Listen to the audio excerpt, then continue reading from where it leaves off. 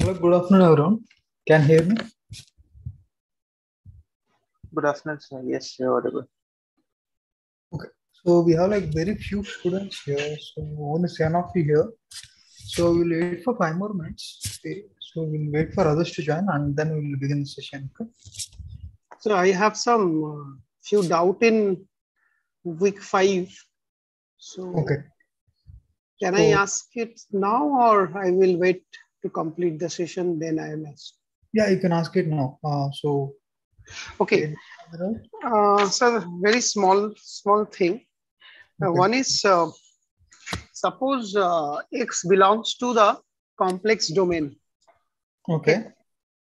Then I can represent any vector or any point in that complex domain only as a real number, right? Because the real is a subset of the complex. Say, I am saying that X belongs to the complex domain. X is a complex number or a complex vector? X is a complex vector. Okay. And I can represent that vector as 1, 1, right? 1, 1, like two-dimensional vector 1, 1. That's yes. what you're saying? Okay. Okay. No, instead of 1 plus I and 1 minus I, I am saying that my vector is 1 and 1, where the I component is basically 0. Can I say that? Okay. Yeah, you can say that. But that becomes a real vector, right? No, that becomes a real vector. But real is a subset of complex space, right? Correct. Yeah. So any number in the space, I can always write that A plus IB, where B is 0. Yeah. You could do that. Yes. Because in one part I am just reading, it says a matrix become Hermitian only and only if when its non-diagonal element is having the complex number. But many of the example I find a Hermitian matrix is having all the real number. Then I thought yes, the off diagonal means non-diagonal items, they are basically representing at A plus IB where B is 0. Yeah, so basically what you're trying to say is symmetric matrices are also Hermitian matrices, right? That's what you're trying to imply. Correct? Sorry, come again, sir. So yeah, the Hermitian matrices with the real numbers, that is a symmetric matrix, correct? Yes. That is symmetric matrix. So yeah, all the symmetric matrices are also Hermitian matrices, but the Hermitian matrices in general, that's used for complex numbers. Okay. Yes, but the non-diagonal items, for any real number, I can represent that as A plus IB where B is equal to 0. My point is here. Yeah, you could do that. So for the real symmetric matrices, you could do that. Yeah. Because ultimately, everything I can represent as inside the complex space, because the imaginary part component is just representing as 0 and it is shrink to the real complex space. Numbers are... Hello? Yes. Yeah. You're correct, Sami. Okay. Hello? Yes, sir. Yeah, I got it. The second thing,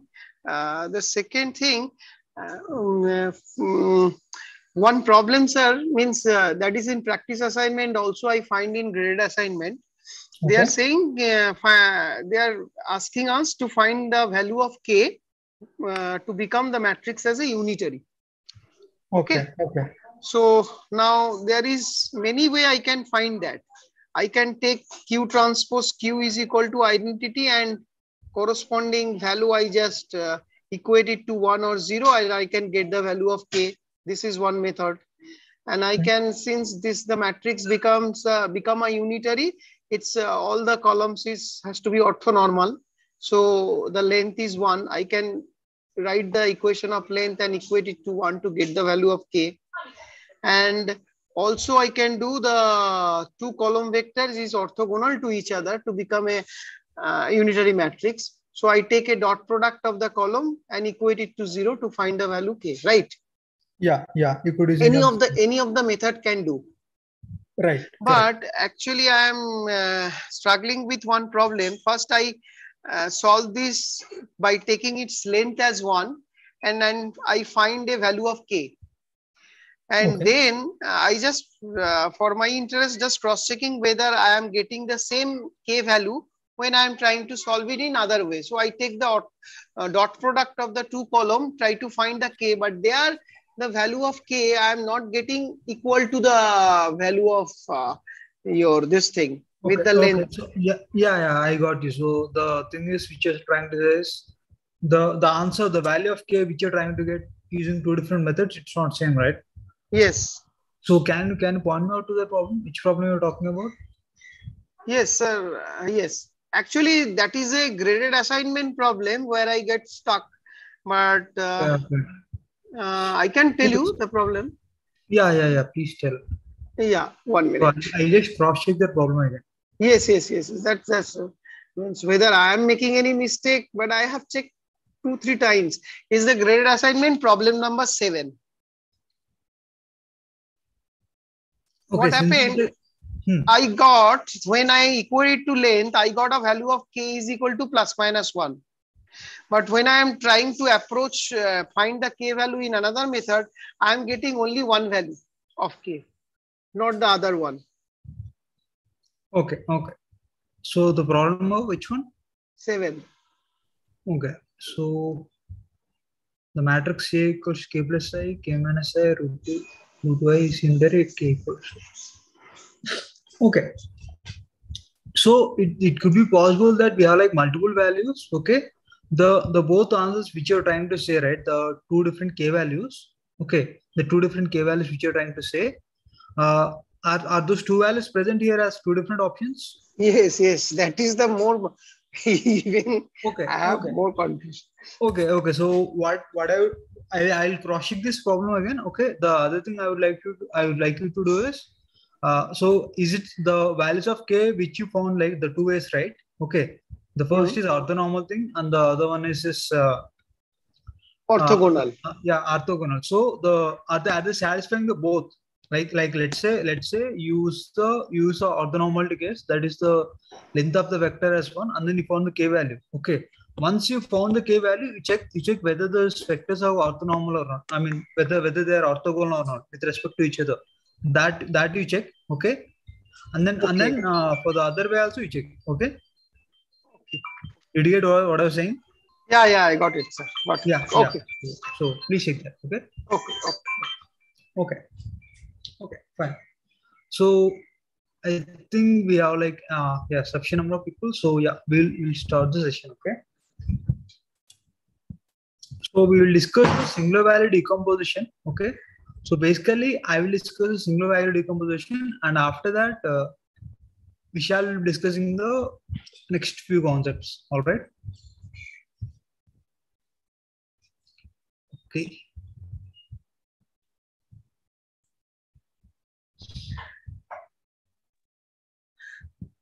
Sir, one more thing I have, sir. Okay, first you complete this and then I will ask that.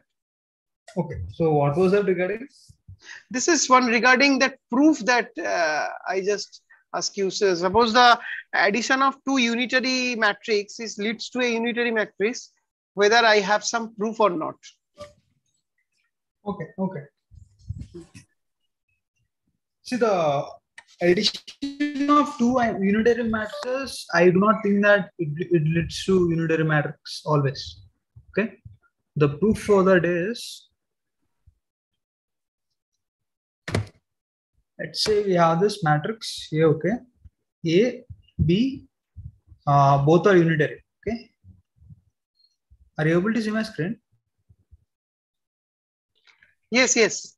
Okay. So as stated now, the condition for unitary is A into A transpose equals to I. Okay. Similarly, B transpose equals to I. Okay. This is the condition. All right. So now what you're talking about is you're talking about A plus B, whether A plus B is a unitary matrix or not. Correct. So for this to be unitary matrix, thing is A plus B whole transpose should be equal to I. Correct. So this implies what? So A plus B whole transpose is nothing but A transpose plus B transpose, right? Which should be equals to what? A into A transpose plus B into B transpose plus A into B transpose plus right. This is I.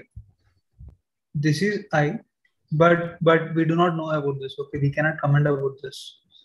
Okay, so the general idea is that A plus B need not always be unitary. Okay, Okay. clear? Oh, okay. But Okay. AB will always be unitary. AB is always unitary. Okay, clear? Yeah, yeah. Okay. Excuse me, sir. Yes. So over here, that B transpose and A transpose will also be unitary, right? A transpose and B transpose. Yeah. I mean, when you say transpose, you mean that star, right? So correct. So when A is unitary, A transpose is always unitary. B is unitary, B transpose is unitary. Okay. Yes. So then A into B transpose and B into A transpose would also be unitary.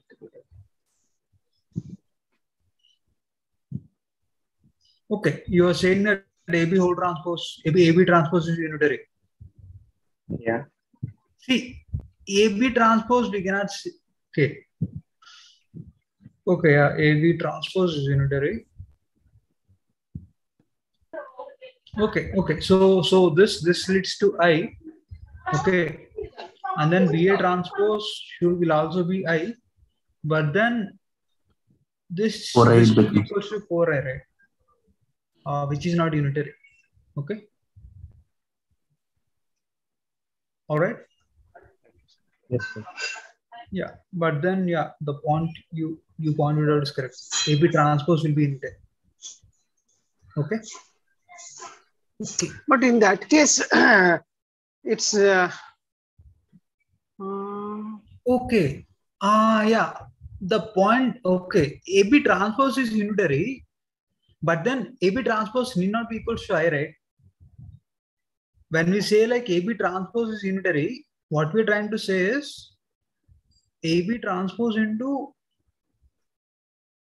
AB transpose whole transpose equals to I. This is what we are trying to imply. We never know that AB transpose equals to I or not. Okay. So even this is not equal to 4I. All right. Are you getting what I'm trying to say? Okay. A transpose, A into A transpose equals to I because A is unitary. AB transpose is unitary, but AB transpose is not equal to I. It is only and only when A is equal to B. What? Can I repeat? When A is equal to B, then only I can draw this conclusion. AB transpose is equal to I. Correct. Okay.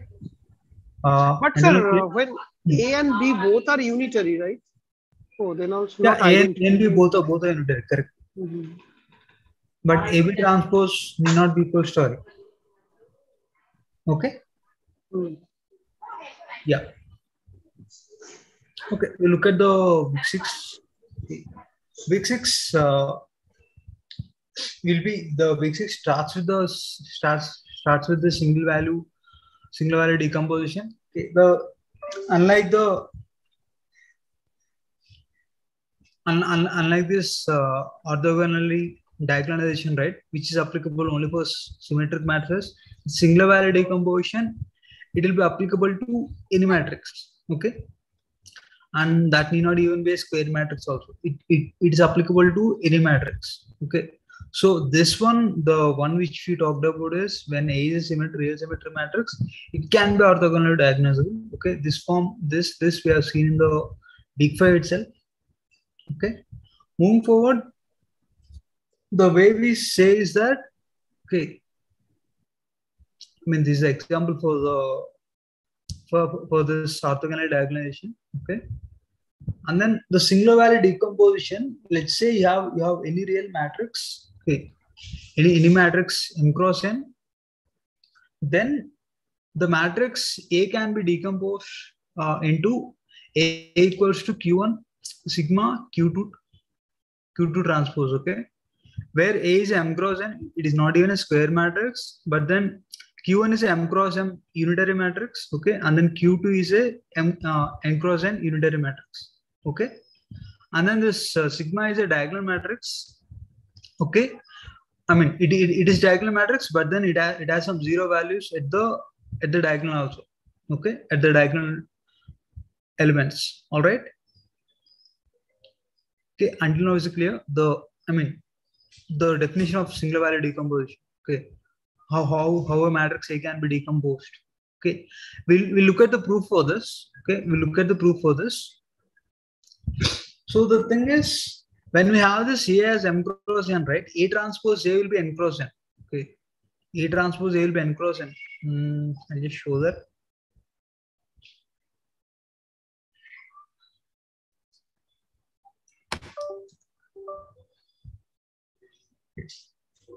When A is M cross N, okay, A transpose will be N cross N matrix, sorry, N cross M matrix, okay, which implies A transpose A will be N cross M matrix multiplied by M cross N, which gives you a N cross M matrix, okay, N cross N matrix, and also A transpose A is symmetric, okay. Similarly, A transpose will be, here it will be M cross N multiplied by N cross M. So it will be a M cross M matrix. Okay. And this two is symmetric. Okay. A transpose A and A transpose are symmetric. Okay. Which basically means the eigenvectors of A transpose A and A transpose are orthogonal to each other. Okay. Okay. So let's say like there exists a basis of orthonormal vectors x1 to xn corresponding to the eigenvalues for this A transpose A. Okay. We talked about these orthonormal vectors because A transpose A is a symmetric matrix. There exists a orthonormal eigenvectors, okay, corresponding to the eigenvalues of A transpose A. Okay. Until now, is it clear? This is just the property of the symmetric matrices which we are used. Okay, symmetric or the Hermitian matrices. All right. Clear? Yes, until now? Yes, sir. Yeah, this A transpose. Sir. Yeah. Can you repeat that last point? So A transpose A is n by n matrix, so that clear. But this this point is not clear. There exists a basis of orthonormal eigenvector. That point I didn't understand clearly. What you're saying? Okay, so since A transpose A is symmetric, right? Yes. When A transpose A is a symmetric matrix, then the eigenvectors corresponding to the different eigenvalues, lambda 1 to lambda n, they are orthogonal, right? Now this point, do you know? When, let's say, for a symmetric matrix, okay, when lambda is not equal to lambda j, then xi dot xj, it will be equal to 0, which basically means the eigenvectors xi and xj are perpendicular to each other or orthogonal. Orthogonal. Okay. Correct. Understand. Yeah. Understand.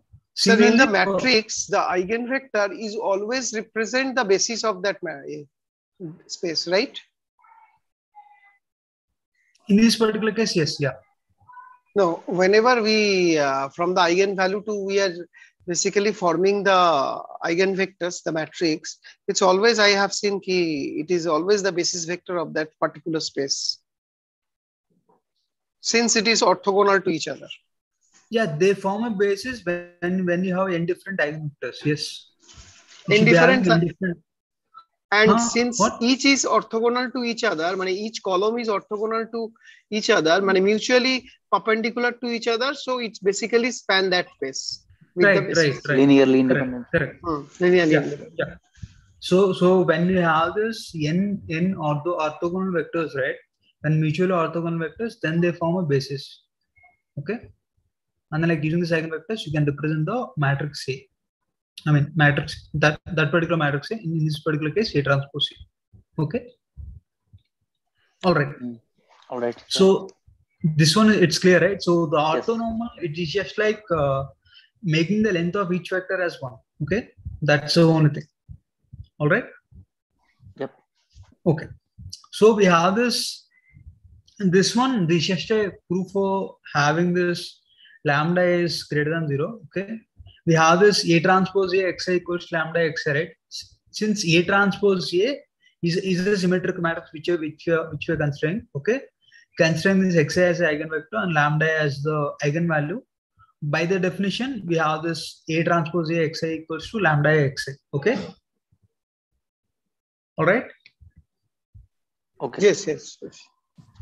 Okay. So, yeah. Okay. No 4. So when we're considering A transpose xi dot product with xi, okay, A transpose xi can be replaced by lambda xi. Okay. Lambda xi dot product with xi, it is nothing but since xi dot xi is equals to 1, this will be equals to lambda I. Okay. Sir, one question, sir. Why after forming the eigen equation, why suddenly I am taking the dot product with xi? This part I am doing this way, but I don't know why I am doing this. See, the only reason for us to do is just to get this form of like first we'll be equating this to lambda I, and then we will be equating same to this length of axi whole square. Okay, I mean you'll get this axi transpose axi, which gives the length of axi square, right?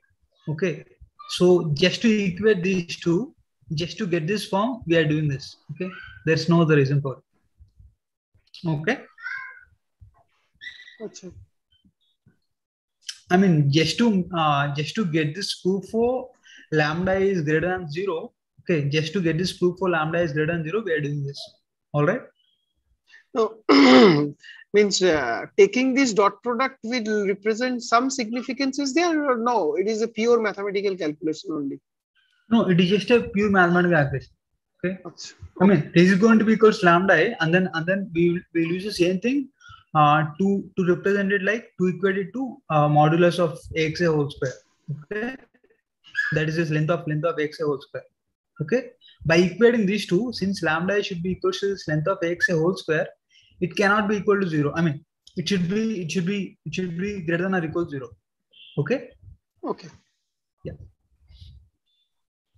Okay. So this basically says that all the eigenvalues of A transpose A, it should be greater than or equal to 0. Okay. Xi Okay. is the eigenvalues. Lambda is the eigenvalue. And what is xi? Xi is the eigenvector. Okay. Okay. Okay. So moving forward, so for the eigenvalues, we have this lambda 1 to lambda n. Okay. Here we are just saying that there could be this 0. I mean, there could be the eigenvalues which are like 0. Okay. So we have lambda 1 to lambda, which are like non-zero eigenvalues. Okay. From lambda of r plus 1 to lambda n, we have the eigenvalues as 0. Okay. All right. So like we have this characteristic equation, right? After solving the characteristic equation, we could be getting the eigenvalues as 0 also.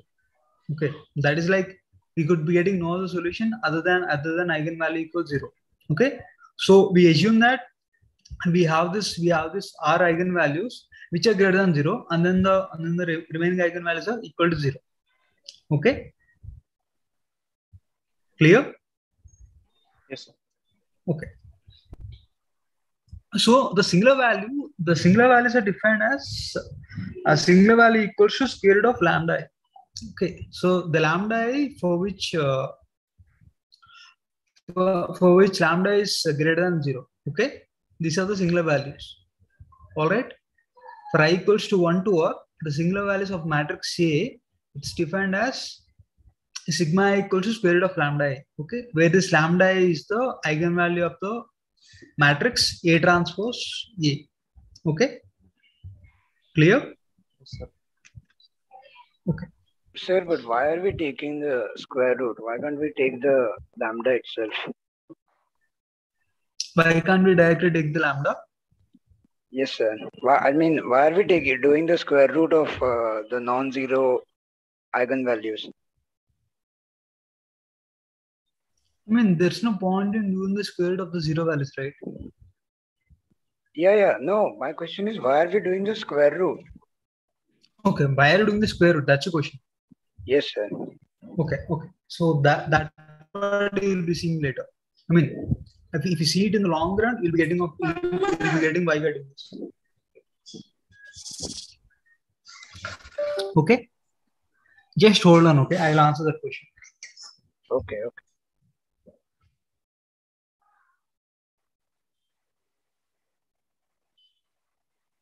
Okay. So now let's take this yi. The yi vector as 1 by sigma I axi. Okay, 1 by sigma I axi. Since the modulus of this axi equals square root of lambda I. Okay, since the modulus of axi equals square root of lambda I, the modulus of yi, the yi vector, it's going to be equals to 1. Okay, it's going to be equals to 1. Here we are getting the orthonormal vector. I mean, here I'll just say that I won't talk about the orthonormal thing, but then we are getting this unit vector. Okay, we are getting y as unit vector. Okay, that is the reason why we are taking this sigma I as a square root of lambda I. Okay, if we had taken it as like lambda I itself, we wouldn't be getting the length of it as equal to 1. Okay. So from where this yi is coming? From where this yi? This yi you'll be using it to get this. You have here Q1 and Q2, right? Okay. The yi will be coming here. The yi the Q2 for Q2 vectors you'll be using this x1 to xn. Okay. And then in the Q1 this vector comes. This yi vectors comes here. Okay. Okay. For that we are using this. For Q2 matrix, I am taking the x1 eigenvector, and for Q1 matrix, I am taking y1 eigenvector. Yeah. Okay. Yes. To get the other set of eigenvectors, you are using this ya. Okay. So here we will not be having the entire. Okay. This is just to prove the orthogonal case of like different eigenvectors. That is ya dot yj. This is kind of like evident because axi equals to lambda xi, right? Okay, axi equals to lambda xi, and then axi will be equals to lambda j xi. Okay, so the dot product of this will be equal to 0 because xi is orthogonal to xi. Okay, clear? This one axi is orthogonal to axi. That is why yi will be orthogonal to yj, which basically means y dot yj will be equals to 0. Okay. So they are taking in the second thing. It is written that taking the dot product, right? X transpose A transpose A xj. Yeah. So they're just doing it in the normal way.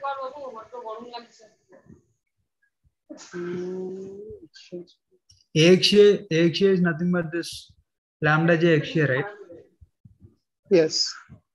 Okay. No, from this axi dot axj, from there, how this equation arrive? X transpose I, A transpose A xj. What is x dot j? What is x dot y? X dot y is nothing but x transpose y, right? Using that formula. Yes. Oh, so they have used axi dot axi equals to axi transpose multiplied by axi. Okay, they just use that formula. Okay, just that formula. Okay. So they have used A transpose A xi equals to A transpose A xi equals to lambda j xi because xi is the eigenvector of A transpose A, which basically gives A transpose xi equals to lambda j xi. Okay, from the definition itself. Okay, Now we have Yes. this XA transpose. This since lambda j is a constant, you can just take it out, okay, which will give you lambda j by sigma j x transpose XA transpose XA, okay. XA transpose XA equals 0 because XA is orthogonal to XA, okay, when I not equals 0, okay. Yes. Clear? Yeah. Yes, sir. Okay. So similarly, like we have here, like we have for x1 to xn, we have here only y1 to yr, because those are the only singular values, right? Okay. Because we have only from lambda down to lambda, which is greater than 0, the remaining are equal to 0. Okay. That is why we have only y1 to yr orthonormal vectors. Okay. They do not form a basis because for us the required dimension is here Rm. Okay. They form only until the rth dimension. Okay. We need until like m dimensions. Okay. That is why what we do is we extend the basis. Okay. We extend the basis. Like this extending basis that was talked in the week 5 lecture, if you have noticed, while we are proving for the Schur's theorem, okay, going for the Schur's theorem, we have extended the basis. That is, let's say, The E1, E2. yeah, that E1 thing. So let's say I have one vector, okay, I have one vector V1, okay, and then I need to extend it to 3 dimensions. I need to extend it to three dimensions. What I can do is I will be getting like indifferent. I mean, I'll be getting a plane of possibilities. Like 3 dimensions, you can just assume that I have one vector, right? I have one vector. I need to get two other vectors which are like perpendicular to each other and then like perpendicular to V1 also. Okay. There are like infinite number of possibilities for that, but then the essence is we could always extend it to m. Okay. Yes, sir. Clear? Yes, sir. Okay. Okay, so the So simple in that, example for that is, yeah, let's say I that have case, one vector as, yeah, someone say something. yes, sir. So like, so let's say in this case we have, if the total dimension is m and we have till r, and from the r plus 1 place we start with E1, E2 and go on till m minus r. Yeah. So we need to get the, I mean, we need to extend it from m dimension, sorry, r dimension to m dimension. Okay. The simple example is, let's say you have a single vector 1, 0, 0. Thus, please move this one. Okay. Let's say you have a single vector 1, 0, 0. Okay. This is single vector, right? And then like you want to have a 3-dimensional basis. Okay. How do you get a 3-dimensional basis? You need to have two other vectors. Which are like perpendicular to this. Okay. And then like those two vectors should be perpendicular to themselves also. Okay. The way you get it is you get a 0, 1, 0, 0, 0, 1. Okay. This is like one example. You can be having like indifferent, I mean, you can be having infinite possibilities. Okay. This is just one example of extending the basis from R1 to R3. Okay. Clear? Yes, sir. Okay. So now that we have extended the basis, okay, we'll be getting this Q1 as Y1 to Ym and then like Q2 as X1 to Xn. Okay. So this is an M cross M matrix and then this is an N cross M matrix. All right. Okay. So now we have this. Now if we check for this Q1 transpose A Q2, okay, A Q2 is nothing but, okay, A Q2 that can be represented as this AX1 to AXN. Okay, since Q2 equals Xn to X1 to Xn. Okay, that can be written as this AX1 to AXN. Yes. Okay, AX1 to AXN. Now that if you look at this sigma value, okay, this will be sigma of ij will be equals to yi. Okay, this yi into AXA. Correct? Am I correct? This one? Yes, yes. Right? The I mean the element at the ith row and jth column, it will be equals to yi transpose into AXA. Okay? Yes. But then this yi transpose AXA also. This AXA is nothing but sigma j into yj, right? Because yj. Okay, this AXA can be rewritten as okay, this AXA can be rewritten as sigma j into yj. Okay, so by getting this, what we have is we'll have this whole value as sigma j into yi transpose yj. Okay, since when I naught equals to j, since for I naught equals to j, we have this yi transpose yj will be equal to 0. Correct? Because yi yj, right? All these vectors, they're like orthogonal. Yes. Okay, so when I naught equals to j, this will be equal to 0. When I equals to j, yi transpose yi, it will be equal to 1 because they are orthonormal vectors. I mean the length of each vector is 1. Okay, that is why it will be equal to sigma j. Okay, clear? Yes, sir. Now that we have proved this, we have this sigma equals to q1 transpose a q2. We could just rewrite this to get a equals to q1. Okay, q1 sigma q2 transpose. Okay, that is simple. Okay, we have this sigma equals to q1 transpose a q2, right?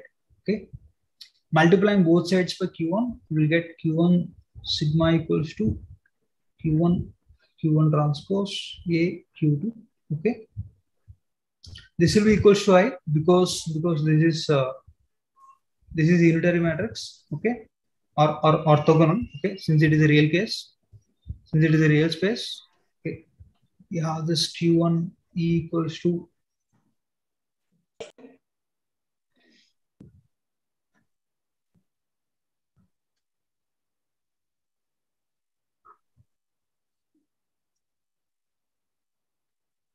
transpose. Okay, this will again be equals to I, which basically means a equals to q1 sigma q2 transpose. Okay, yeah.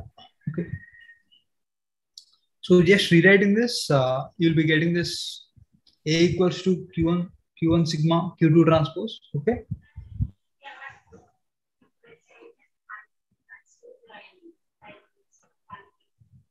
equals to, okay, that too for I equals to r only. I mean until when I equals to 1 to I equals to r. Okay, after that it's going to be equal to 0. All right.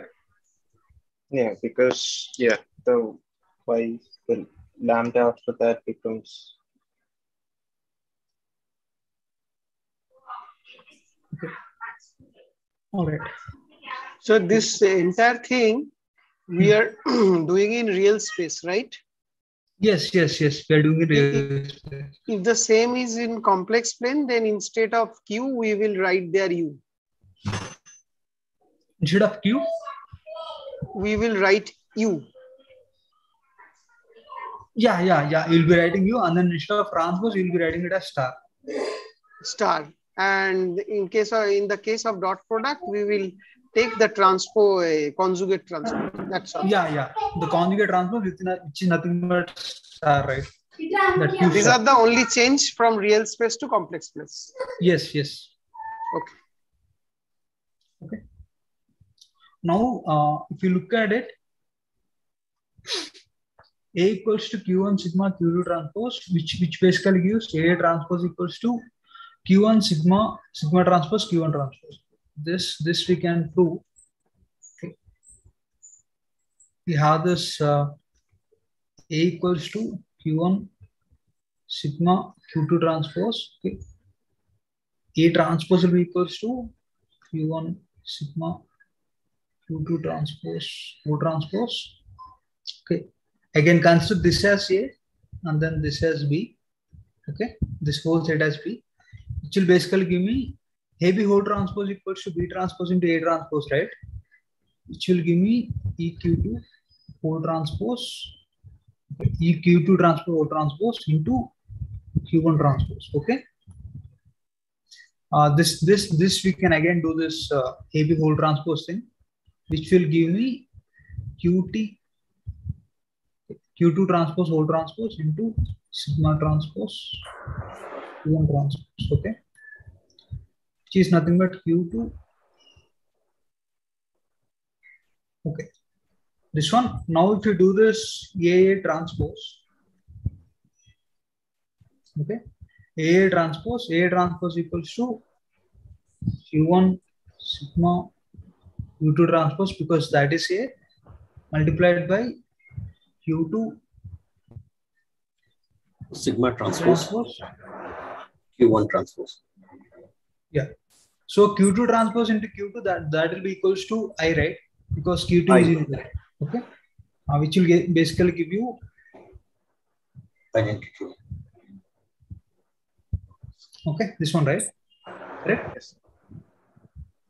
A transpose equals to Q1 sigma transpose Q1. Okay.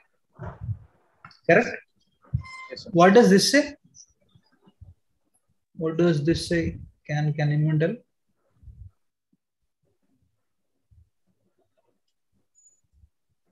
Initially that this is Q1 or Q2, right? No, this is Q2 transpose. This is similar to this form, no? AX This is similar to this.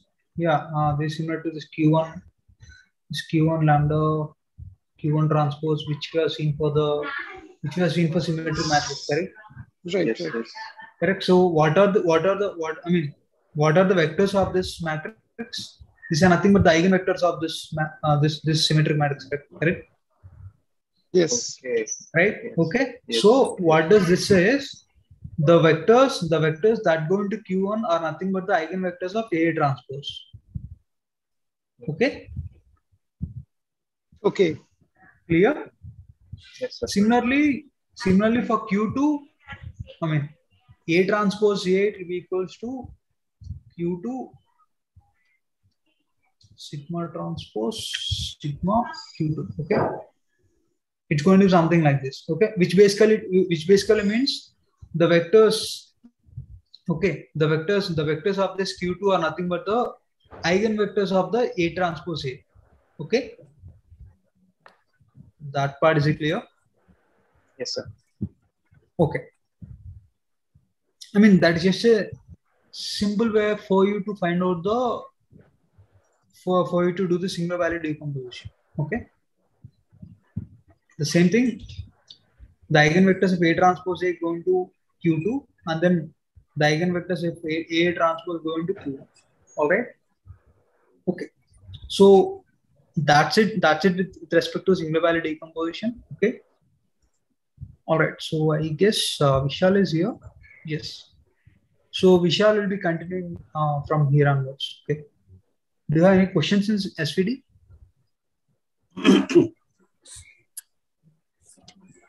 Okay. Okay. I guess not. So yeah. So Vishal, you can continue from here.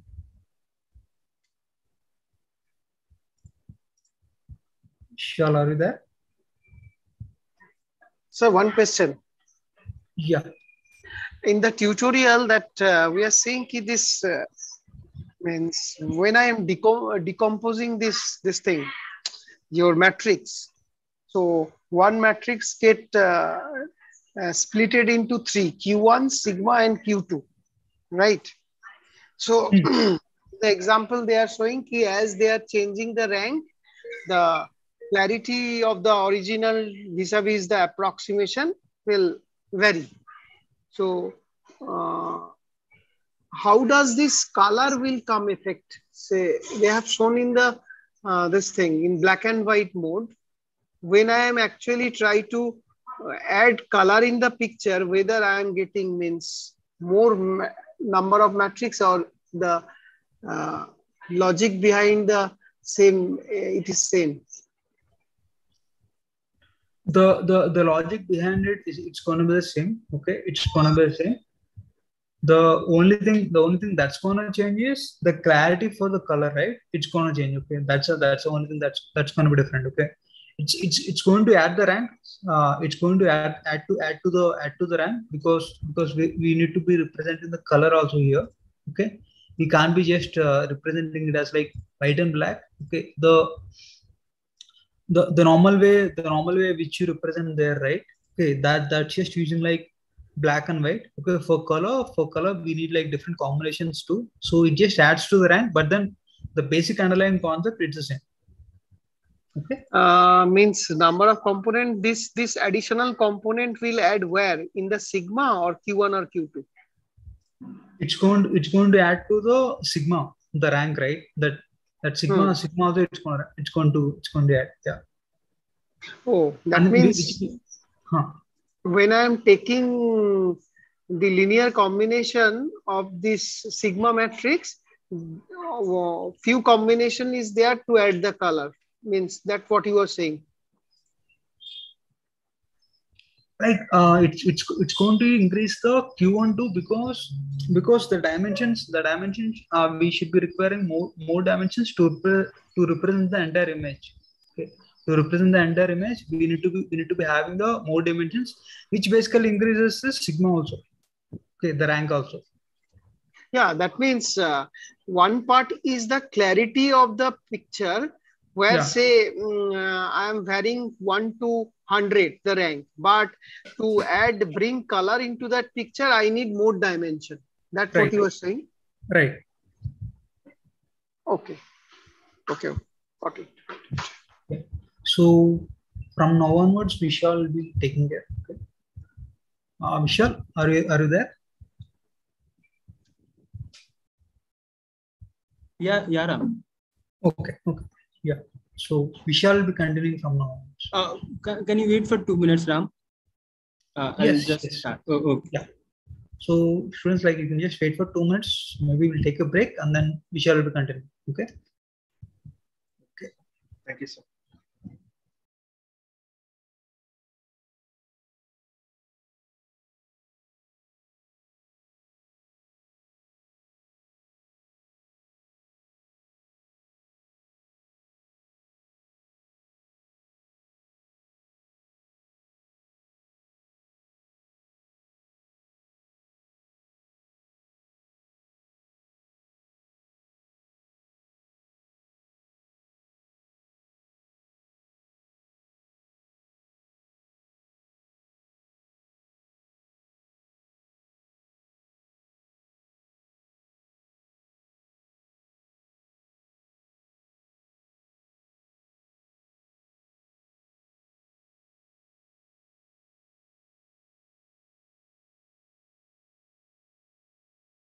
Yeah. So yeah, sorry for that. So we'll start with the rest of the part. So the rest of the part in the 6th week is related to positive definiteness. So we'll start with that. So am I audible? Like, can somebody speak up? Yes. Yeah. Okay, thank you. So I'll just share my screen. So have you went through the lectures, like last 2 lectures? Like, have you went through the 6th week content? Yes, sir. Yes. No. Achha, yes. Yes. Because you have to, and one more update, like the extension won't happen. So you have to submit before 12. So I stopped and then you didn't got the permission for that. So you have to submit the assignment before 12th itself. So the graded assignment is not that difficult of the 6th week. You can go through that. Like, most of the questions are from the positive definiteness, and you'll be able to do that. Maybe you have already seen the content, so you are already familiar, but I'll just go through the content once more. I'll just give you a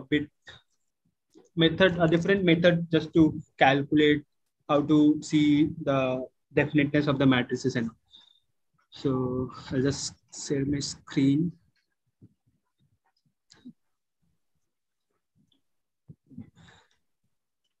So have you went through the tutorial of 6th week? So this was the I guess, slides that was used in the tutorial also. Okay. So can you tell me one? So for which matrices and all generally we check for this definiteness? Which type of matrices generally we check, and for which type of matrices we can't check the definiteness? Okay. Can somebody say? If the matrices is not symmetric, can we know regarding the eigenvalues, whether it's a positive or negative? If that matrix is not symmetric, can we know regarding the eigenvalues or the energy stored in that matrices? Can we know regarding that? If you are not having the real symmetric matrices? You cannot definitely say it. For which matrices? If it is not a real symmetric matrix. Okay. So if we are having, so whatever we are learning here, so we are all learning for the real symmetric matrices one. Okay. So whenever the matrices are symmetric, see what we have learned till now, if the matrices are symmetric, real and symmetric, the eigenvalues will be positive, right? Like not positive, the eigenvalue will be real, right? So now we'll read if a matrix is real symmetric. So how can we know regarding the eigenvalues, whether it's a positive or negative? Okay, so positive definiteness can help us to know regarding the sign of the eigenvalues also. Okay, so this is the one of the benefit regarding. So if we are having a real symmetric matrix, we can know regarding the whether this matrices or the function that will create from that matrices is having what sort of energy it's having, like it's a positive or it's a negative one. So we'll go through the graph also. That's pretty simple. We'll go through 3 or 4 tests generally, like you have already went through the lecture. Then one test is eigenvalue test or the pivot test or the energy test. So 3-4 tests are there that can help you to know regarding the positive definiteness or the whether it's the matrix is positive definite or semi definite or negative definite or indefinite. Okay. So if I'm having the matrices, like if I'm having the function, so how will you write the matrices from this function? Does anybody know how to write the matrices from the function? So, okay. Are you not able to hear me, or you are not? Yes, we can write. So how will you write the function in the matrices form? So we can take the x and y. How? F of xx.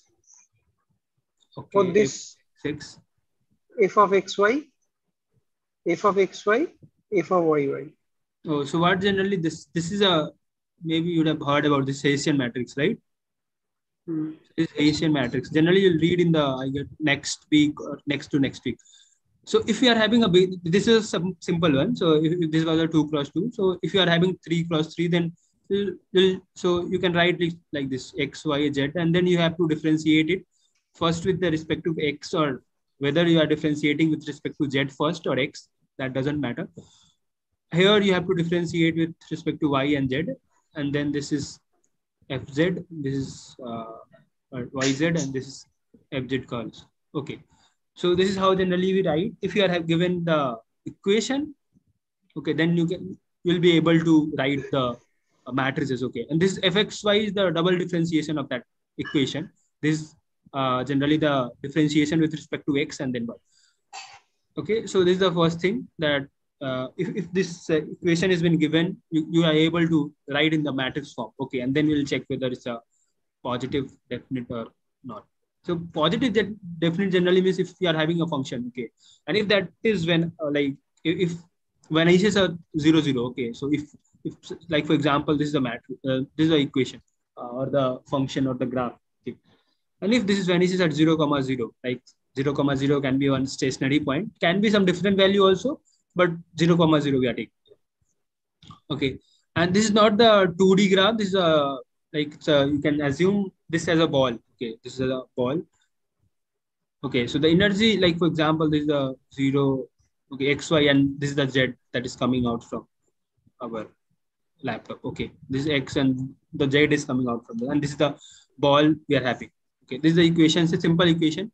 This is a positive definite function. Okay, because the energy that is, you can see that for all the value, like if you are doing this X transpose and X, the value would be positive for this case. And for each and every, like whatever the point you are taking, okay, the value of the matrices should be, the value of the function should be positive. Like you can take any value, okay, any of the value around the 3D, okay, and you'll see that the value at that point is positive. Okay, this is the basic definition of positive definiteness.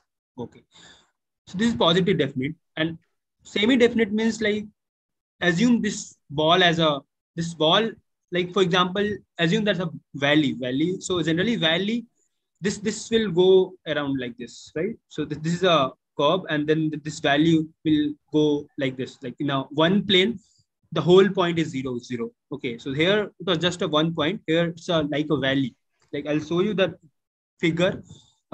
Maybe I'll just Google it. So are you able to like get it? This is a value, like mountain valley, and the valley, all the this plane, at this plane the value is 0, 0. Okay, so not this like 0, 0. Like for all this plane, the down plane, the value is 0. Okay.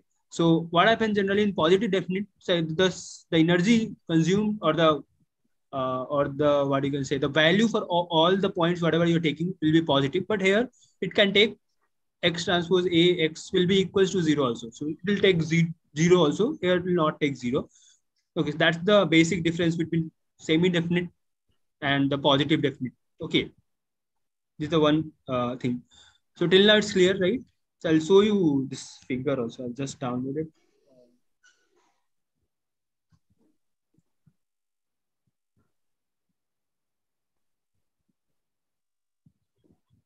Yeah.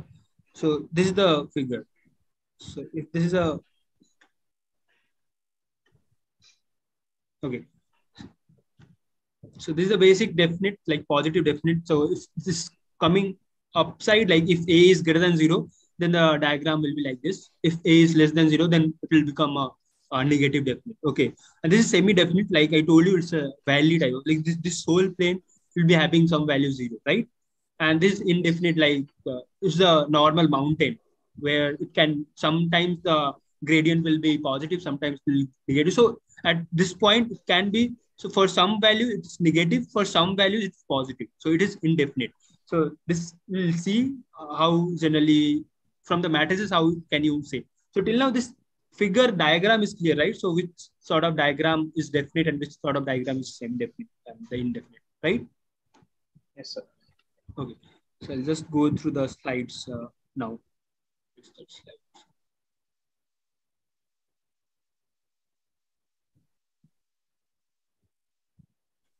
Okay. So this was a basic quadratic. Okay, so this is a basic quadratic function, and So this is not yeah. visible. Are you asking something? So screen is not visible. Oh, screen is not visible. Is visible now? Yes, sir. Yes. How is it? So have you seen the diagram that I shown you? Yeah, the saddle, that thing I saw, but after that, it's Okay, so this was the diagram. This was the diagram that you saw, right? sir. Yes. Yes. Okay, so you can differentiate between this definite, positive definite, and semi-definite and indefinite, right? So this is a, like for example, at this point, this is a minima, right? Because it's a positive definite. Yes. And so if I'm having this function, okay, so you would have read in the childhood also, if you are having a quadratic equation, and if that for that quadratic equation, like for example, the quadratic equation is x squared plus 2x y plus some 5, okay. If that x is having the coefficient positive, then the function will go upward. So this quadratic equation will be like this.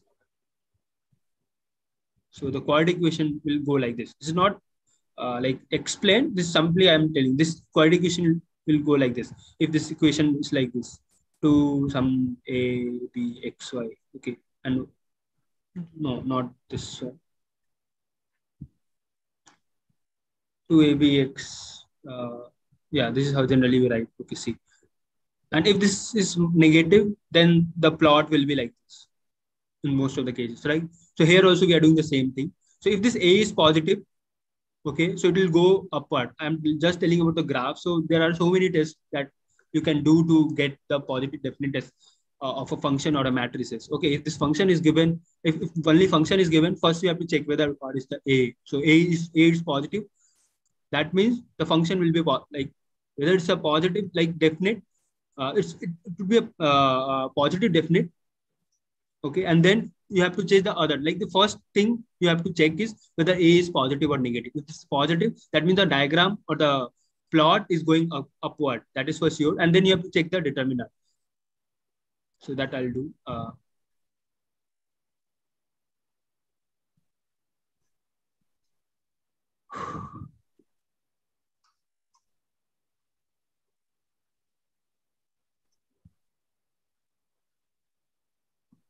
So we'll start. So this is another notation. This generally we call this as the energy of what you can say the matrices. Okay.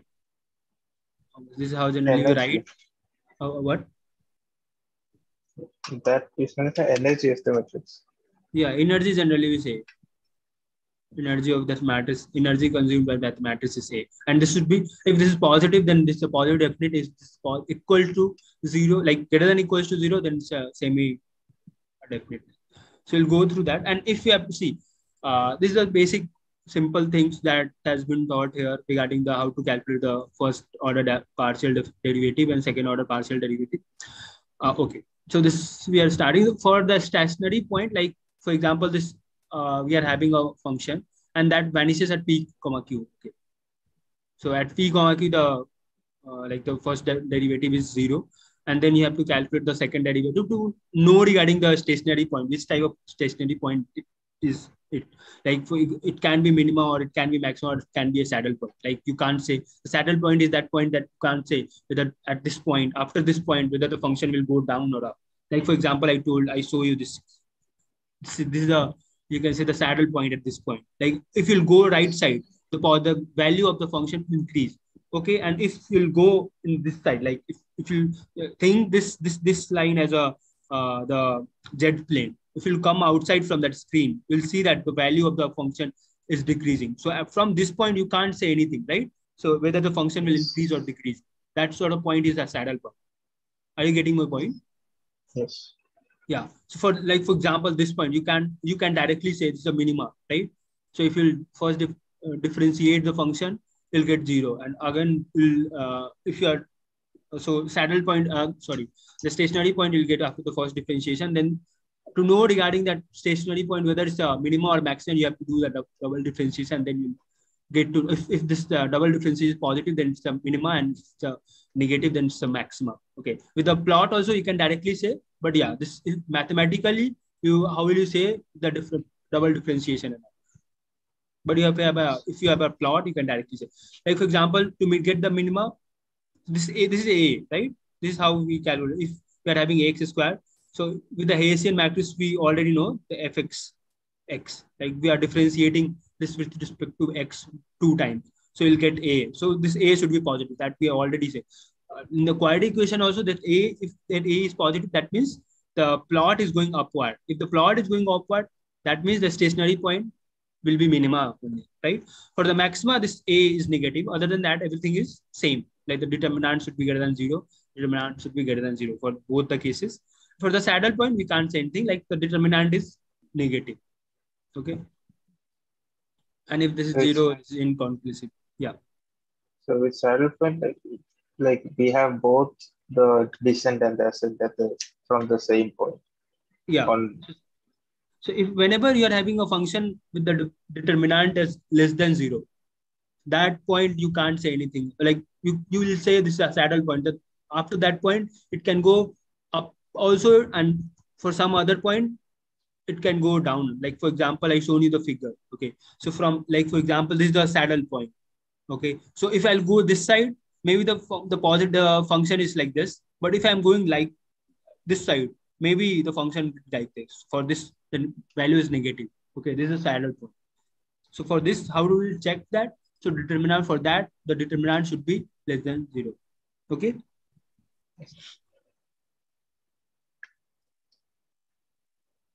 Okay. So now we are moving to if we are having the matrices.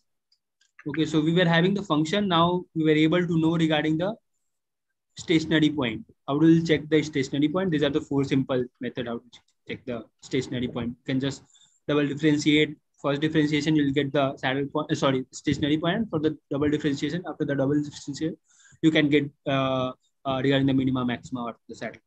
Now we are having the matrices. Okay, now you have to know regarding whether it's a, we generally go through this positive definite, positive semi-definite, negative definite, negative semi-definite, and this indefinite function. So we are having 5 type of matrices or the function. How will you check that? So the first test is what? This is the energy test. Okay, so this is if the function is greater than 0, like X transpose A is the matrices.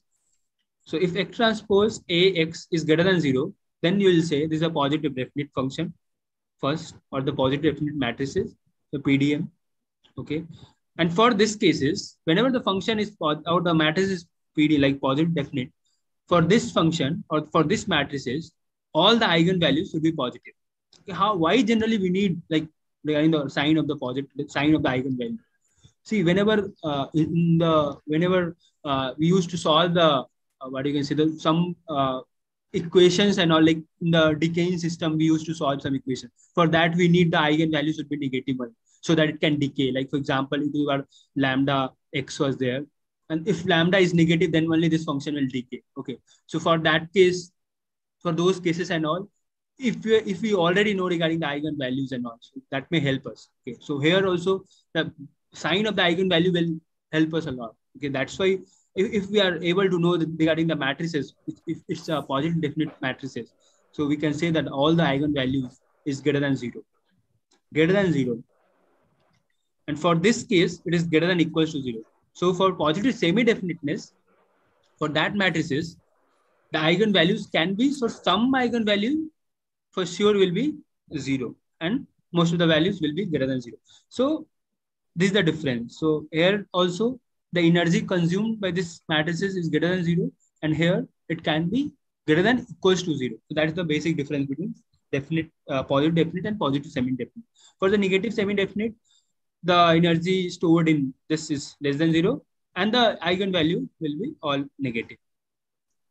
And for the negative semi-definite, the same thing with less than equals to 0. And for the indefinite, that we already talked, if we are getting the stationary point at a saddle point, we'll say this is an indefinite function. Okay, and if you want to check from there, so there the function can go up also, the value of the function can go down also. Okay, from that minimum point. So this was a basic, what you can say, the way to classify, or basic way to know regarding the matrices. Okay. So now we are having some test. Okay. So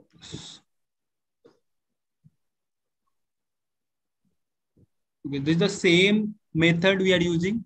Okay. So this is the first method, and generally we call this as a determinant test. Or so yeah. So I'll just show you the.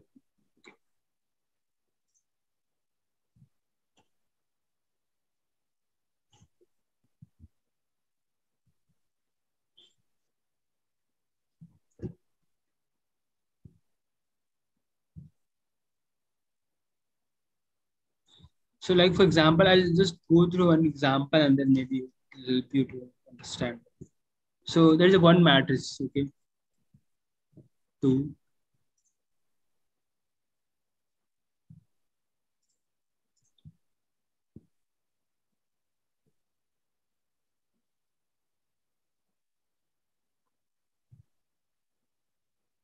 This is a question, okay? So now we have to tell regarding, so this is a symmetric, real symmetric matrices. So we can use all the concept. Okay. So now we have to say regarding if this function, if this matrix, so first is, if this matrix is a positive definiteness, so what is the value of C? And for the second case, if this is a semi-definite, what is the value of C? So how will you start? How will you start working on this? So the first method. Can somebody say, like, have you got the point, like how to check the definiteness of the function? Yes. Okay. So the first, okay. So the first method, how will you approach this question? So there are 3 methods generally. I'll tell you first. So the basic method I already told you, but the the test that you will apply on the matrices are, the first is the eigenvector. I'm saying eigenvector is also one method. First, I'll go through the determinant test.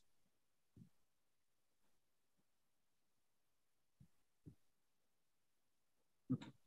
So how will you check the determinant? So for this, the determinant test generally is, so if you are having 3 cross 3 matrices, okay, so you have to get the determinant of first 1 cross 1, then get the determinant of 2 cross 2, and then get the determinant of 3 cross 3.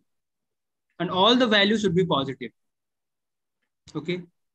So for the first determinant 1, so that is the 1 cross 1. The determinant is what? 2. What is the value of determinant 2? 3. 3. Yeah. So this is also positive.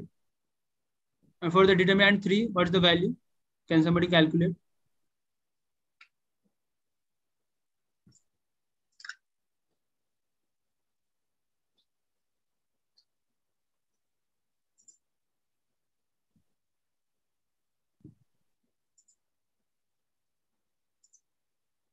So the last one is 2 plus I. How much you are getting?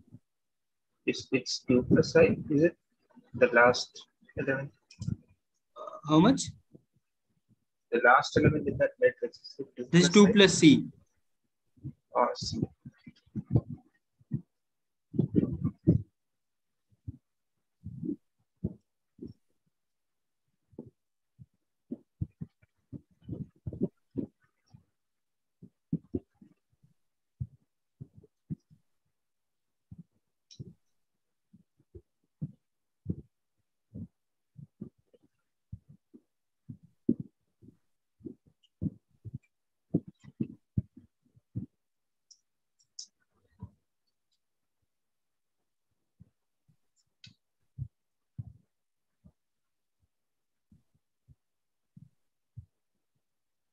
So how much you are getting? 6 plus 4C minus C minus 3 minus 3. So this got cancelled.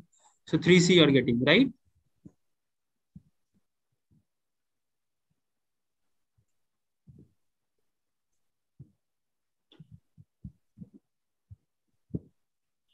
Okay.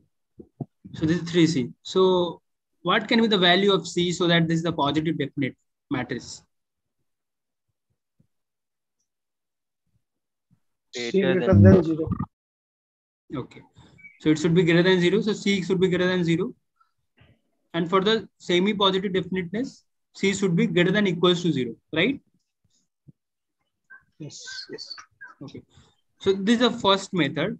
And this is applied for like all the matrices. So you can check for the determinant test. You can go through all the 1 cross 1 or 2 cross 2 or 3 cross 3, or whether it's the 4 cross 4, you can go for all the determinant. And if it's a positive, then you can directly say it's a positive definite matrices. Okay. So now we'll go through the second test. So you'll conclude the same thing, but we are having 2-3 tests. Okay. So whichever suits you, you can go with that. The second is the pivot value test. Okay. So which operation will you apply on this matrices so that you'll get the row equilibrium? What is that? Yeah, that form. So you have to put this as a 0 and 0. This both 0. How will you do that? So we can half this one. So R2 can be what? R1 by 2 R2 plus R2, right? Yes. And similarly for R3 also. Yeah, the same question. Same. So how much you will get? You'll get 2 minus 1 minus 1. This will get 0. This will get how much? 2 minus 3 by 2. This also will get minus 3 by 2.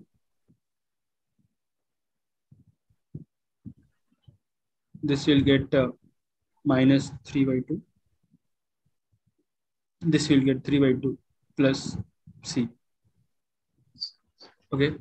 So now what you will apply? Now you can do the sum, right? We can directly do the sum. R2 plus R3, right? To get this as a 0. So 2 minus 1 minus 1, 0. This is 3 by 2 minus 3 by 2. This is 0, 0. If we'll do the summation, this C, right? Yes. So what are the pivot values here? So the pivot value is what? This one, right? So in the pivot test also, all the pivot values should be greater than 0. So this is greater than 0. This is also greater than 0. If C is greater than 0, then this is a positive definite function. And if C is greater than equals to 0, then this is a semi-positive definite. Okay. So we are getting the same thing, right? From the, either we are calculating from the eigenvalue, determinant test, or with the positive definiteness test. Okay. That determinant test or pivot test. So both are same. Like you can approach from the different method, but you conclude the same thing. So this is the second method. And the third method is also like the energy test. What you can do, you can just multiply x, and then you can go for like whether you can see whether this function, and that is a bit difficult here. The third test here, the energy test. For the energy test, what you have to do, you have to multiply this x transpose, that x will be what? X, y, z, then a and x. And then you have to see, you have to, all the energy stored in this diagram, or you can say the matrices should be greater than 0 for this PD, and for the SPD, this should be greater than equals to 0. And for that cases, you have to just do some mathematical calculation and see for which values of C this function will hold, and for this which value of C this will hold. Okay, and then you can get the value. You will get the same value from there also. Okay, this is the third test. So normally other tests are also there. Like I don't remember which eigenvalues also is possible. Like if you are having, if C was not, like the eigenvalues should be greater than 0. That also you can do. Like if you are having simple matrices been given without C and all, you can directly calculate the eigenvalues. If all the eigenvalues are positive, you can directly say it's a PD. And if some eigenvalues are equal to 0, then you can directly say. And one more method, I guess, that is also A transpose A. If you will calculate A transpose A, and if you are getting all the independent eigenvectors, okay, for that A transpose A, then also you can say this is a positive definite.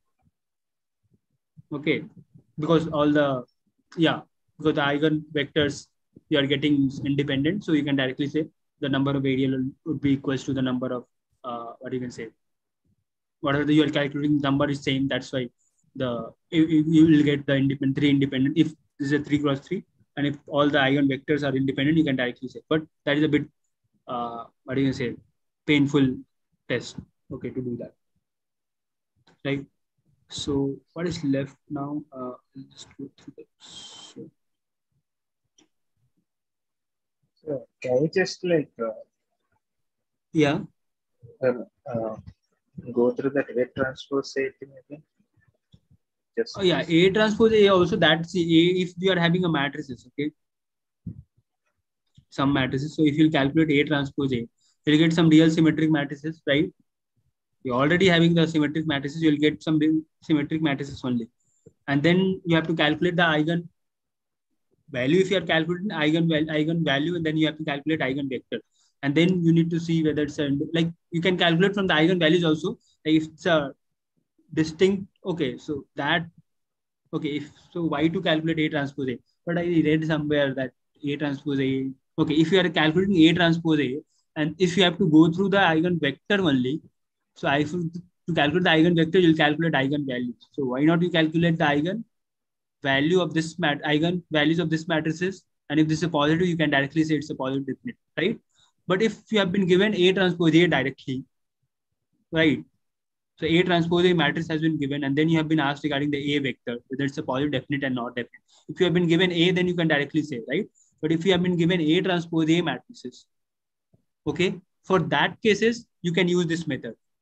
For that matrices, if you have been given A transpose A matrices and then been asked regarding the A matrices, then you can calculate the eigenvector, and then you will see whether it's independent or not. All the three, like If the eigenvalues are three distinct, then you can directly say it's independent. And if you are getting a repeated one, then you need to go through the geometrical multiplicity and aim, and then you will be able to know regarding whether all the eigenvalues, eigenvectors are independent or not. Okay, this is a painful method.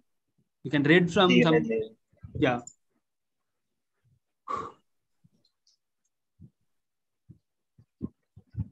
So let's just see whether what else is left. I don't think so. Anything is left, I guess.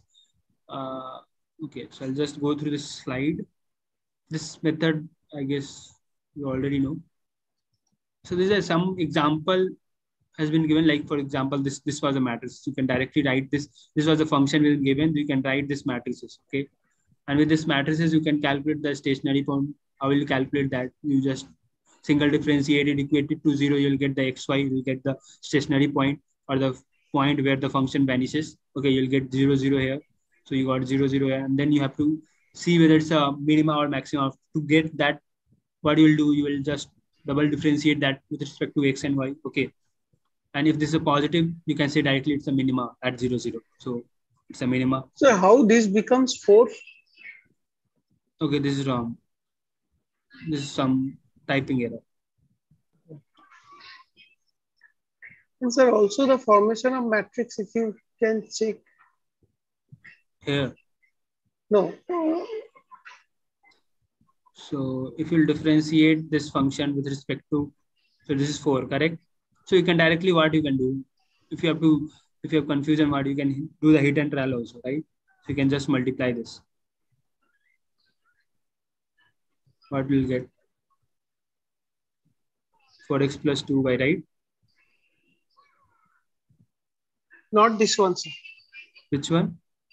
One practice assignment 5, if you can solve, then this formation of equation will be easy. Means clear to us. Okay. So I'll just go through the slide. There is nothing much in this like last 2 lectures, right? I don't think so you are having any issue, right? This clear, okay? How to get regarding how to say regarding the positive definiteness or not, like semi-definite or whatever the function. This is also one positive definite function one. And this 0, 0 is the minima. So this function is going upward and this also is going upward. So that's why it's a positive definite function. Similarly, there was one more example. So that you can go through the tutorial slide one and you'll get the point. Okay. So, okay, I'll go through the questions also. So one question. Yeah. If you're having any issue, you can ask. Yeah. Yeah. Go ahead. Only one question I have for the indefinite case. Okay. So that means I am failed to locate it, whether if I change my coordinate or shift from the critical point, the function will be strictly increasing or strictly decreasing. That I am not able to say it. That is why I am saying it is indefinite, right? Yeah.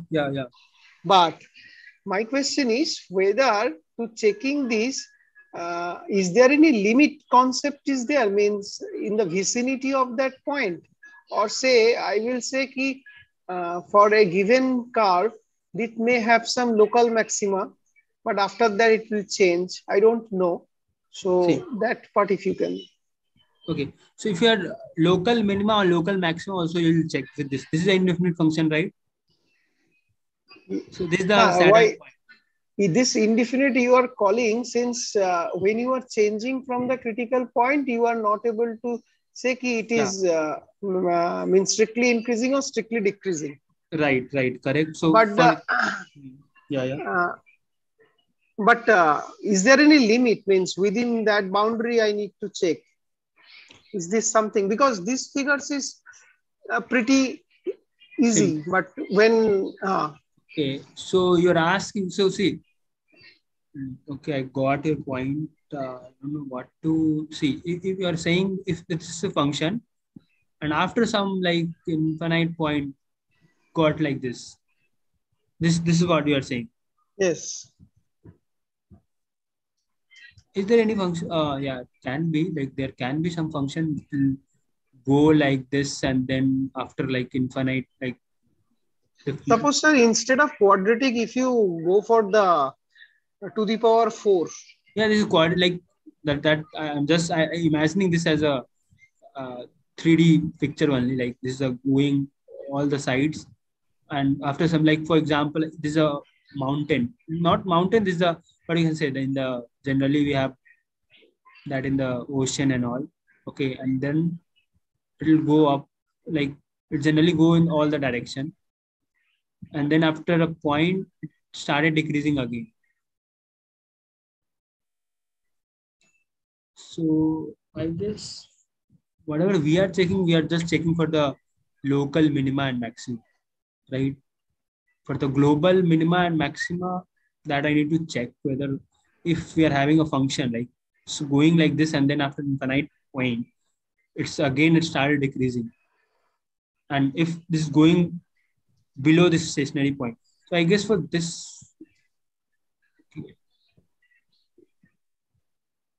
I don't think so. In the real symmetry, if you are having the matrix as a real symmetry, you'll get like this, because whenever you'll solve some problem in the gradient descent also, you'll get the convex function, and those convex functions generally will be in this form, like whatever I have seen.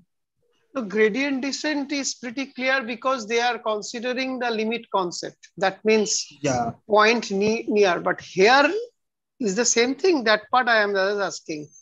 Okay, that I need to check whether, because like whatever I have read, I guess just talking about the local thing one, local minima, local maximum.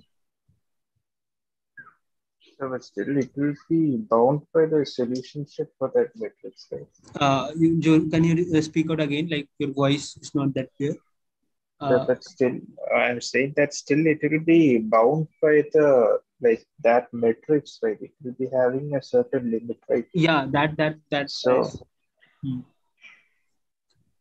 So within, I think within that subspace, that subspace might be infinitesimal, but I think within that subspace, it should be global as well, right?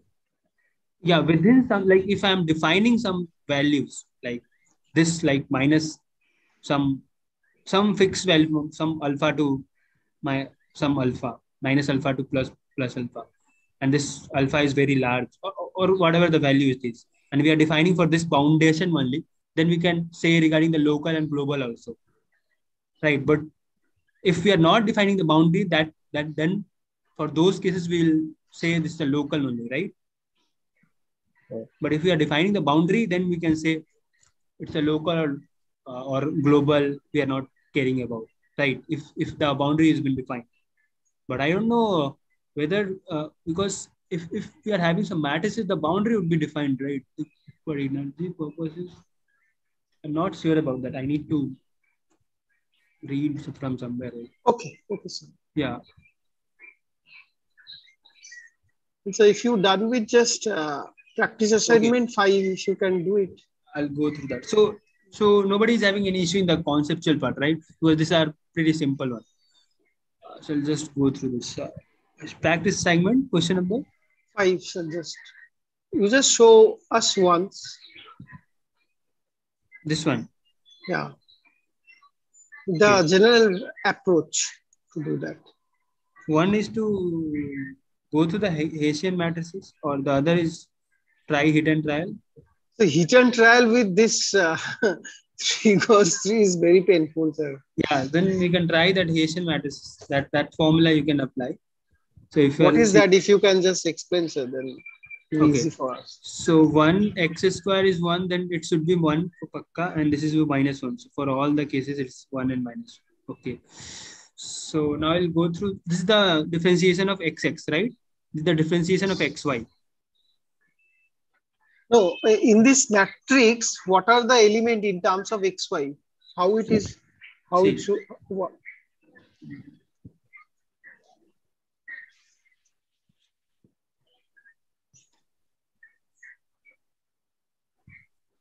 So this is fxx. So this is x, y, and z, right? This is fxy. This is fxz. So can you tell me the function? Yes, sir. X square minus Z square X square minus Z square plus 2YZ plus 2XZ plus 2YZ plus 2XZ.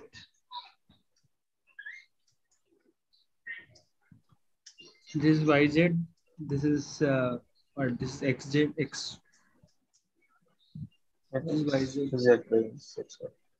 So, but in this case, using this only, I think you can directly eliminate in this. Yeah, directly also. See, this Not is directly, like using the Session matrix only, that y square will be zero in the one case. yeah. So why This you are writing 1? From where you were getting 1? This one. Coefficient. The coefficient, if you differentiate this function, what do you have to do? You have to differentiate this function with respect to x, like twice. So it will differentiate x square, I guess, to get the coefficient 1. 1? 2, sir. No, 2 you'll 2x get, and then 2. Okay, you'll get 2 here. That is very expensive. And here also you'll get 2, I guess. Right. Okay, that can go like, if you'll get from everywhere 2, you can write it outside. Okay. And then 0 is for y square, you'll get 0, right? No term. No term is there. For xy, what you'll get? For xy, also 0, I think. We'll differentiate with respect to like for solving this, do we actually have to like differentiate it, or we just follow the pattern? You have to solve this, right? And this is one confusion, because if you are double differentiate it and after that you are writing that as 2, then the example that you shown. Yeah. Okay, which example? This one. Okay. In the lecture video. In this one? No, go up, sir.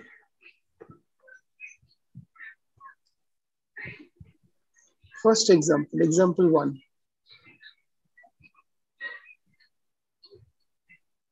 This is not the coefficient generally we write. This is what we generally solve, I guess. Yes, sir. Yes, this one. If you're solving xx of xy, this is a function of fx, okay? And this is fxy and this is ffy. Yes. If I'm solving, if I'm differentiate, okay. This is 8. The coefficient. Because you're basically multiplying everything. So if you take the double differentiation, then you're then just taking the gradient of the like the trend of the gradient. Okay, so if I'm solving this will become what? It takes. And then if I'm differentiating with respect to xy, this will become 4. Then this also will become 4 and this will become 4. Well, this is how generally we write, I guess. Okay,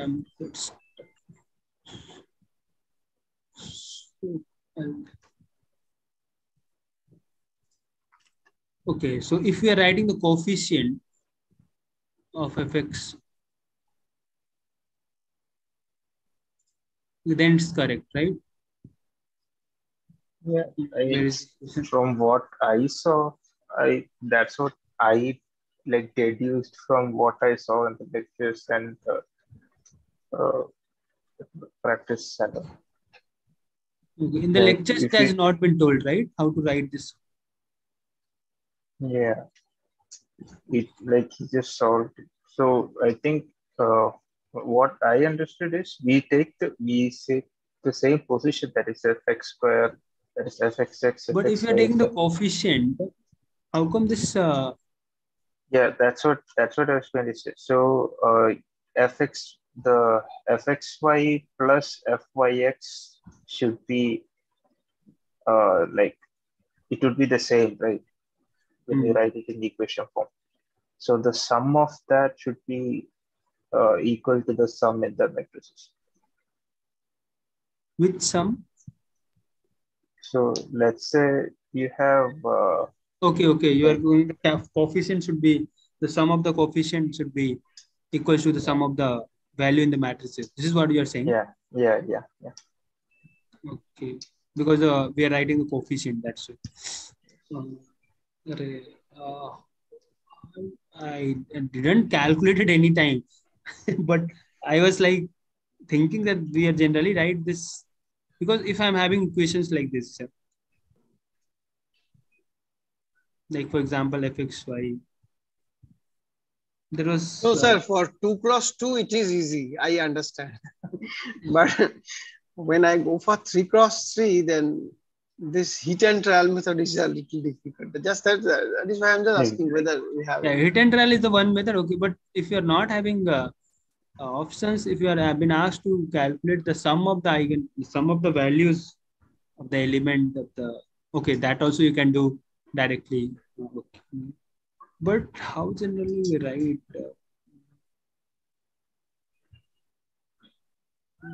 Okay. I'll check this also, and some of you can also check how generally.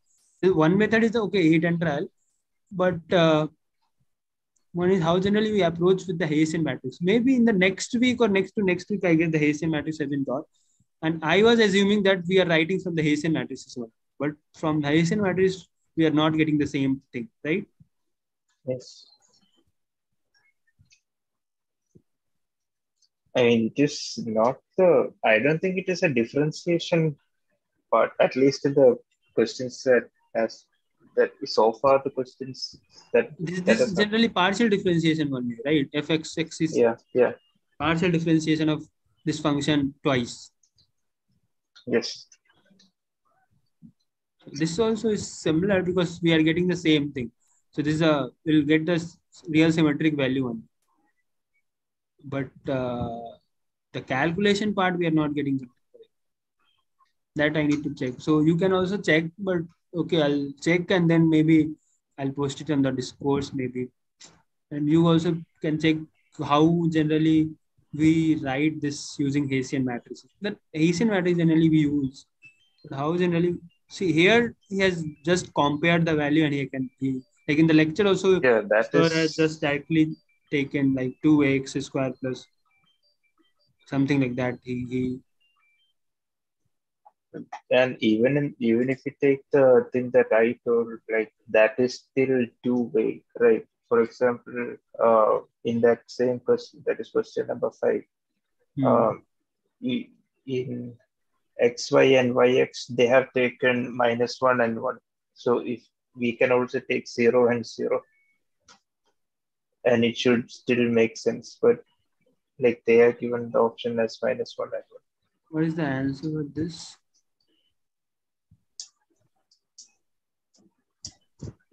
This is the last thing.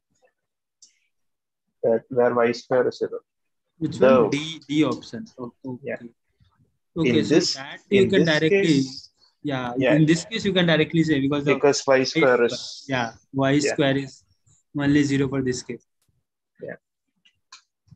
But other than that, when you look at the other factors, x, y, and yx and things like that, that is where the weakness is.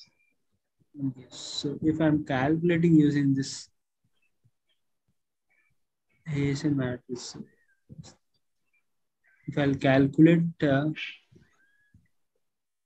so this will get 2, this I'll get -2. Okay, and if I'm differentiating with respect to x, so okay, it's fine. If I'll differentiate with respect to y, if I differentiate it with 2x, then minus z is, this will become 0. And this is 2z. If I'll differentiate with respect to x again, sorry, y, so it will get 0.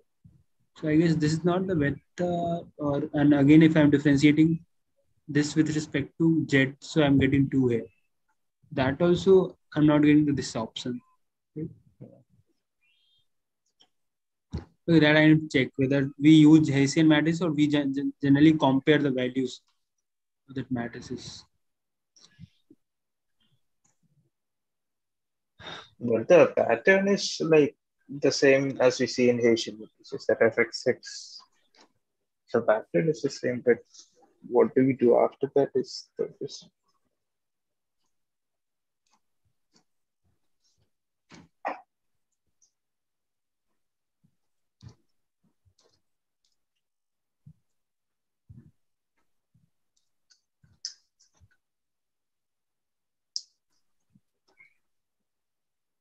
Just going through Google, what is that? Okay,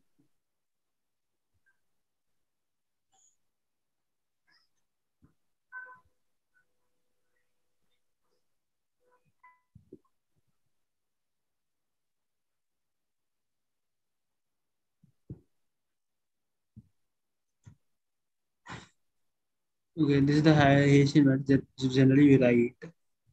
Okay, and how generally that help us?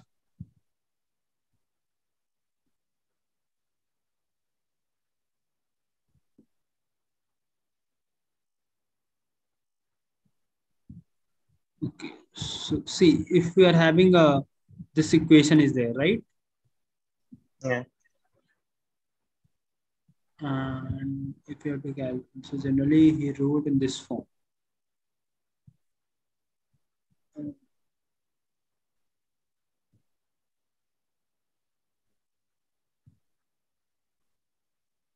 So because this is how generally you get the matrices, right? I don't know, maybe I'm doing some mistake or I'm just connecting two different things. I need to check that, I guess. So you can go through this lecture also. There is one video of this Hessian matrix on the Khan Academy, that also. Maybe that will help you.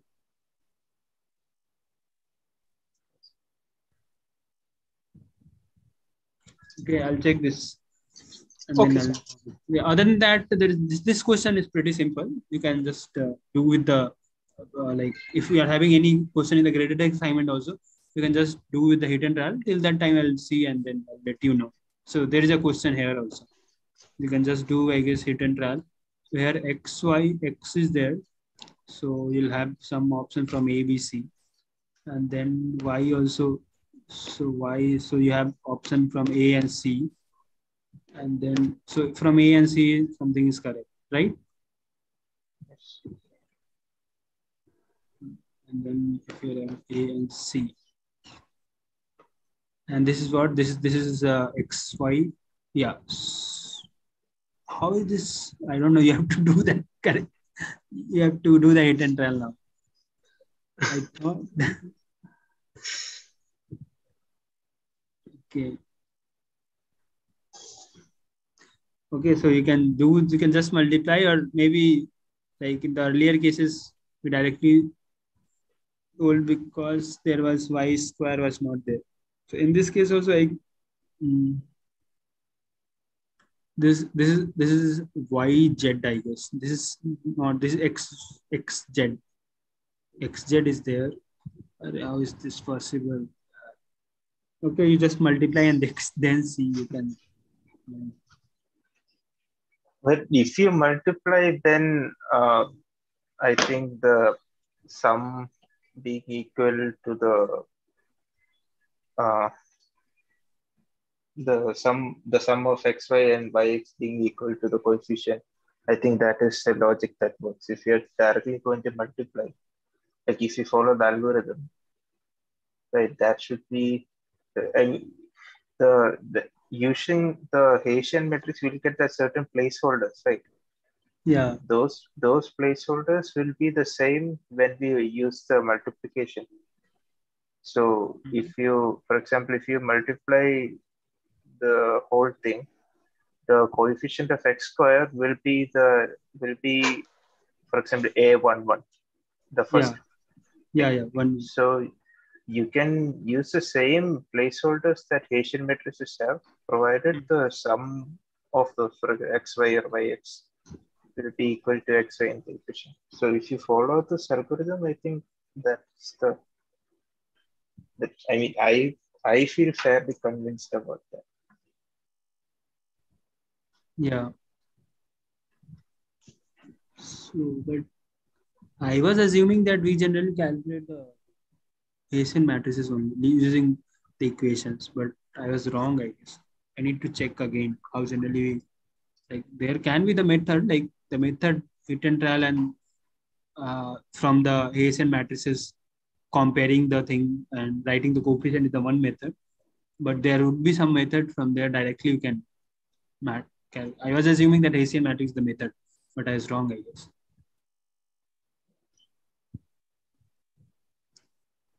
Okay, so anything else from this week, like the last content and all? Because the graded assignment is pretty simple, right? So first, second. Okay, one more thing I'll tell you. So for if I'm having A matrices, so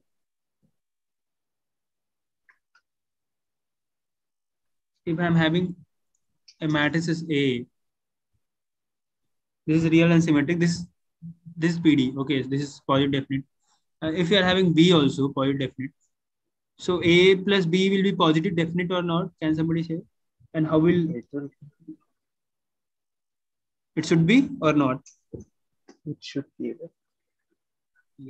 So how will you do that? See, for PD, how generally like for PD, the energy in like X transpose A X will be greater than 0.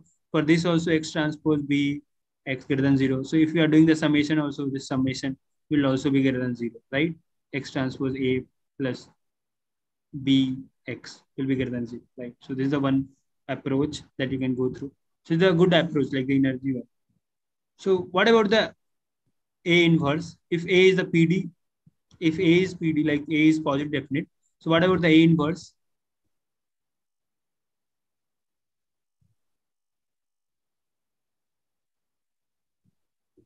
Yeah, that would also be positive definite.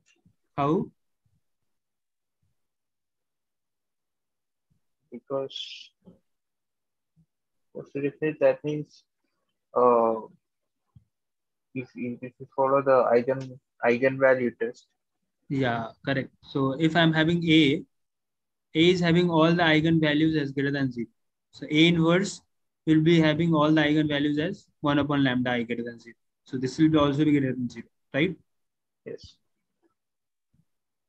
And if I'm having a matrix like orthogonal matrix Q transpose QS. So if this is positive definite, so what about Q transpose SQ? Like Q is simply orthogonal matrix. Yeah. That will also be positive definite. How? Because like if you take Q to be like a vector, this will be the representation of another space, right? Q transpose SQ. Yeah. So Yeah. you can write A is equal to Q transpose SQ. So the characteristic of Q will be directly reflected in A. This is a similar matrix because A will be S will, or you can directly write this in energy form also Q transpose S Q and S transpose S. So this will become some, earlier it was in the some X, what you can say, and now the variable so we can assume this Q into S as a Y and this will become Y transpose, right? So Y trans, if this was positive, so Y transpose X, Y will also be positive. So this is the one method. Whatever you told is also correct. So this is so this properties you can just have in your mind so that you can get some questions in the quiz also. So the quiz second also has been, I guess, forwarded. I guess the exam is on 9th, right? Yeah. So what you were saying? You were saying something. Yeah. So I was saying that if you write this Q transpose SQ, that is similar to that.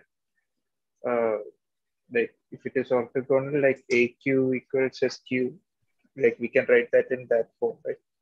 Yeah, yeah. So the matrices will become similar. Yeah. Yeah. So the eigenvalues and all will be similar to that. Okay. So yeah, this was it. Anything else in this? So okay, so I guess for the solve with us, we'll meet on I guess Saturday. Those are pretty simple one only, like fifth week. That first two videos that SVD, you should go through that again, and this last two are pretty simple.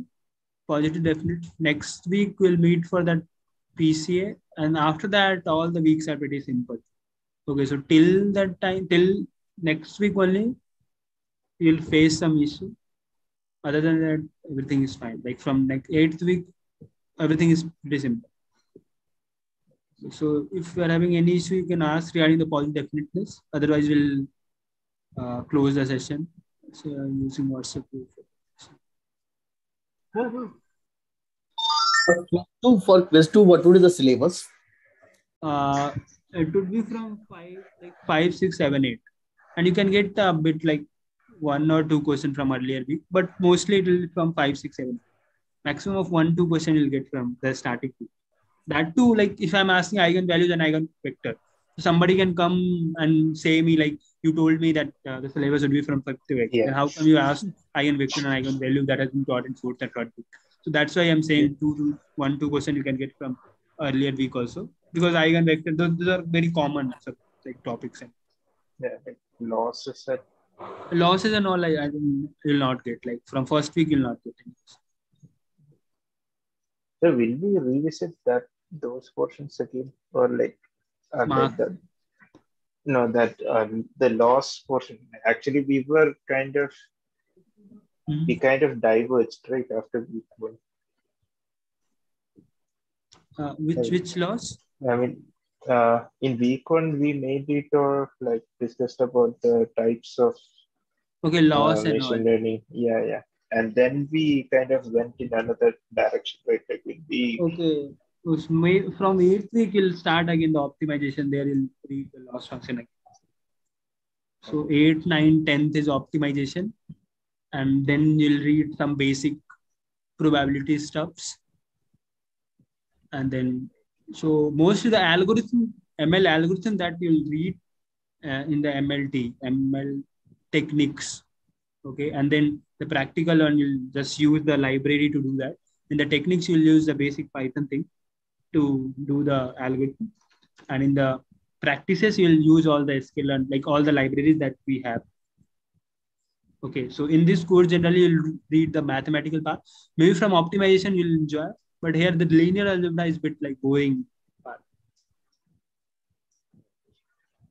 Okay.